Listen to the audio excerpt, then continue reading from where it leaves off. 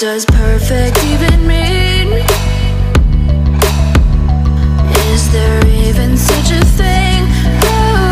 Ooh, can we switch up all the rules and imagine a utopia? Darling, I'm just so fed up with these expectations. They keep weighing me down.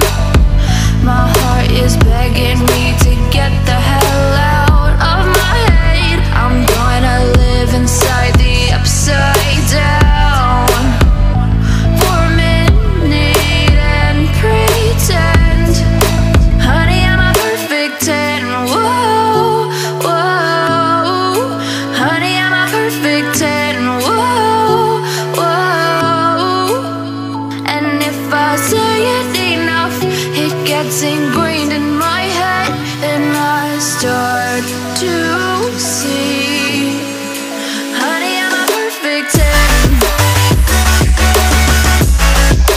Honey, I'm a perfect 10.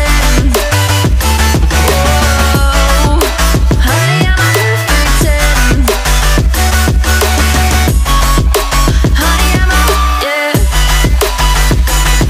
Oh, yeah, I've discussed it with myself, and I'm disgusted with the way we're told to have a certain face, a certain weight, because we aren't pixels on a screen. No, we're human, we breathe.